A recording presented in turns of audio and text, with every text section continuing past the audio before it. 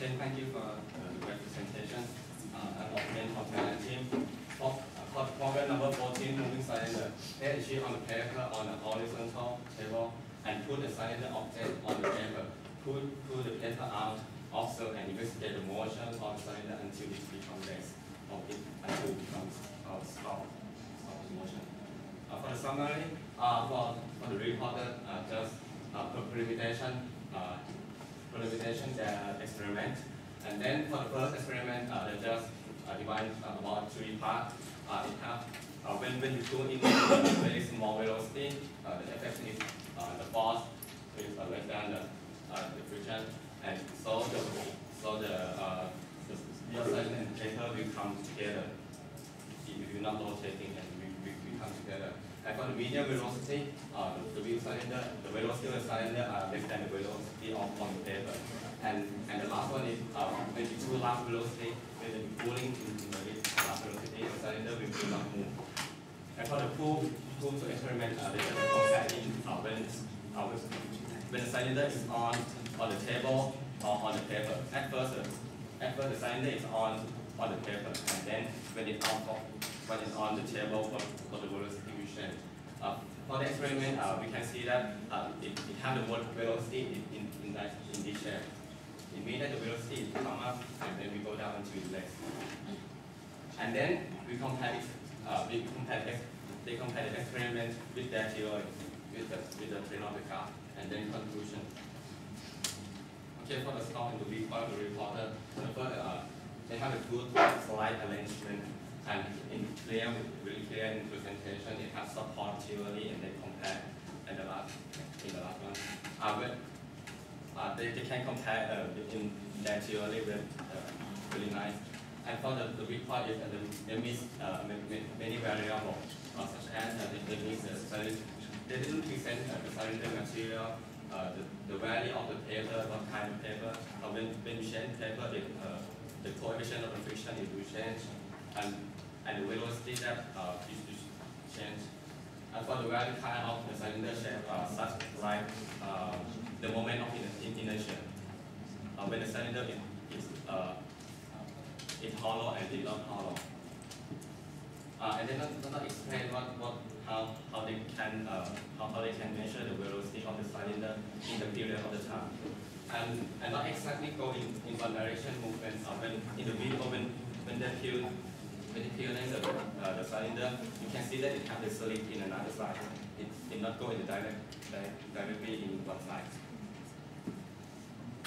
So we can just go on with this. Thank you very much. I want to see you. Can I just the first point, because some of these points are just explained because you also saw them.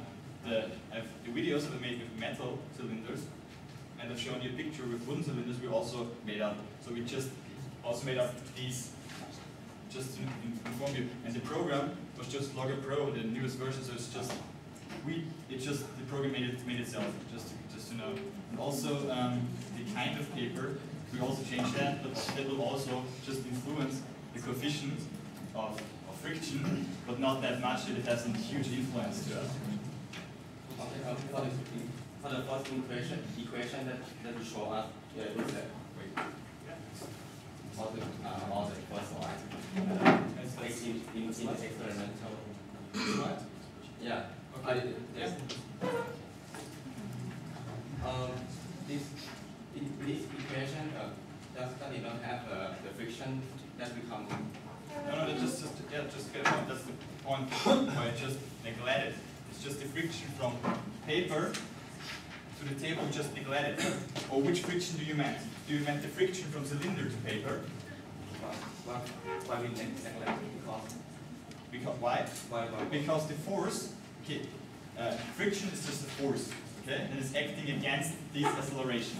It's just defined here, and this acceleration is much times huger. I think just 10 to 4th than this friction we just calculated. Although the cylinder's on it, we just calculated, and then we thought, okay, this value is just that small, we just can't neglect it. And what about the normal force which will be in the paper and in the ground? Which will be the same. Sorry, I just got to get it. It it have this in the normal form, so it also have friction. But you said that you will neglect the friction because we just included that. We just included the normal force from the cylinder also. But the cylinder wasn't that heavy, so we didn't get that much friction. Okay, for the other equation. For which equation? In the momentum. Momentum here? That's the force. Yeah, exactly. Here? You meant that one? You just also conclude that. If you write m equals I alpha, m equals to I alpha in one equation, and we write one. That's a big M. You mean where we define the angular momentum? Yeah. Just only four. That one. M is the angular momentum, and I is the momentum inertia, and alpha is angular acceleration. Yeah. And the angular acceleration have you already seen. Just 2 plus alpha. It's just this alpha. It's just this. Do you remember? Or should I explain the angular acceleration? The angular momentum is not I omega. It is. So what's the problem? How do you write this in the acceleration? It is needed in the top.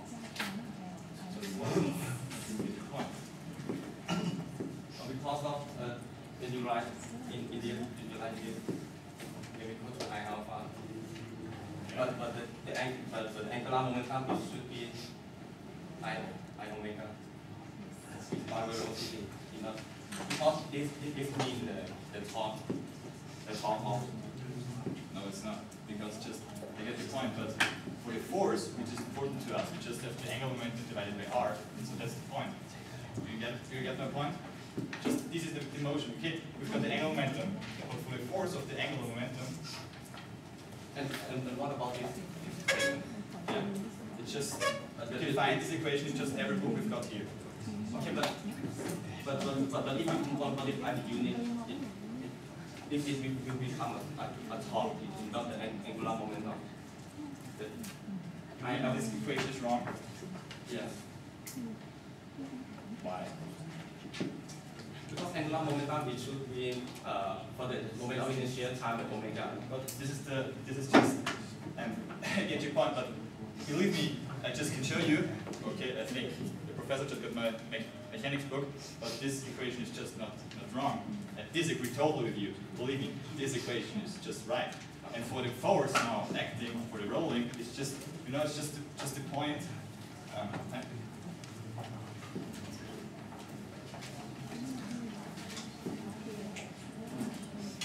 We can make some design. Okay, it's just a cylinder. Although you know what I mean for this equation. Okay. This equation just describes our cylinder for rolling. Okay.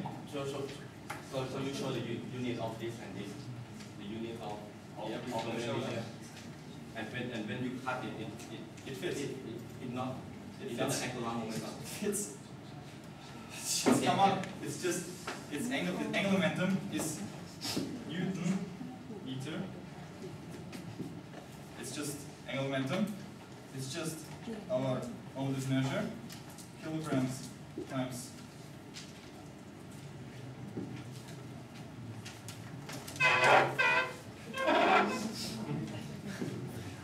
times meter squared times 1 divided by second. So if you cut out these dimensions, it will fit. That's also the point when you get a force. Once you get a force, you also have divided by the radius, because otherwise it would be energy. Okay, that's not the done part.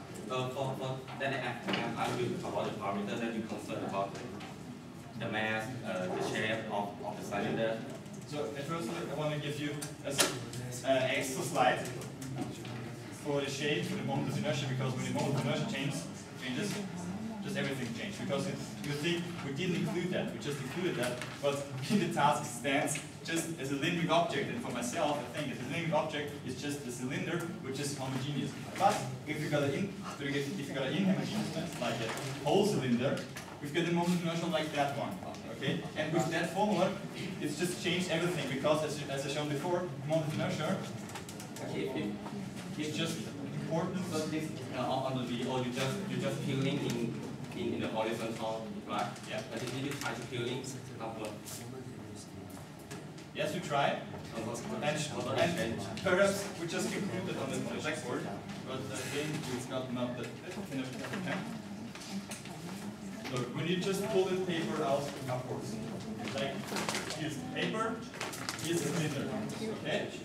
The cylinder just get rolling acceleration because it just here is just you would just stay here. And you know what? I didn't make it up for theoretical part, but I think we can just I'm really clear about that, and I think we can just show the theory, the jury that I'm probably correct. Or do you agree with me that here is just a huge acceleration by rolling and not a huge acceleration for this movement? Do you agree or not? okay. Because we can just purposely just try it out. Can you show your video of peeling again? Of what? Your video of the motion of peeling again. First? Yeah. Or these three?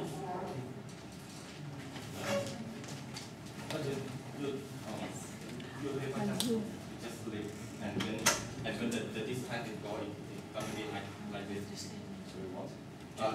Which slipping do you mean? Do you mean slipping beyond the paper, or do you mean it's slipping it not go in the right directly straight. It go in. You mean on the paper or off the paper? It also on and off the paper because I can see that when you peel it's like this. So it has the friction when you rolling and when you slip. When you slip. Yeah, there is friction when it's rolled, but which we just also explained in my presentation that when the cylinder comes off the paper, just get the pen once again. When the cylinder gets off the paper, it just got a huge coefficient of friction, you know, because the cylinder or the mass goes this way, and the rolling goes that way, and so the coefficient of friction just is huge for that. We just also measure that. Okay, did you concern about if, for example, something like if they have a cylinder, a hollow cylinder, and they fill the water in it, and then go to rolling? You mean if we got the cylinder, hollow cylinder, and they fill the water, and in that cylinder, it not have air? Just to conclude, if to fill the water fully in it or just half? It is fully in full. Full? Your equation can.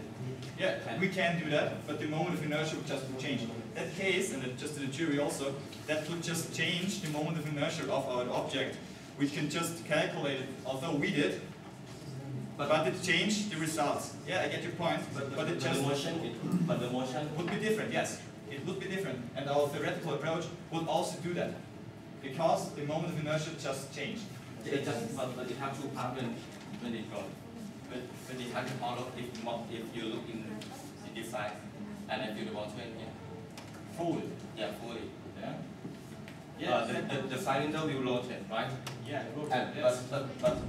But the water inside is not exactly rotate. Yeah. Okay. When you just want to calculate that, you need huge parameters. Where you just got I think you just have to calculate what water do you get, the viscosity of water, the moment of inertia just from water, and I think. Yes, we can also do that, but it's just, as I said, it would just change the moment of inertia of the cylinder. It would be very difficult to make up the moment of inertia for that. I agree, totally agree. We just, sometimes yes, but it's just not in the task. Believe me, just a cylindric object, nothing like a water bottle or something. It's just the same cylindric object, e.g. a pencil. And for myself, I think a pencil is just homogeneous mass. But do you agree with that? Yeah, pencil. Okay. When you use the mass to peeling the paper, right? Yeah. If you change when you change the mass, it means that the acceleration of the paper is constant, right? If I change the mass, if I don't change the mass, the acceleration would just constant, right? In your experiment. But if you're peeling in a not constant acceleration, like this, do you agree? I just thought that was not part of the task, because it's just to pull the paper out and nothing like just made up acceleration then destroyed. But I think just for our integral, thank you very much for the discussion.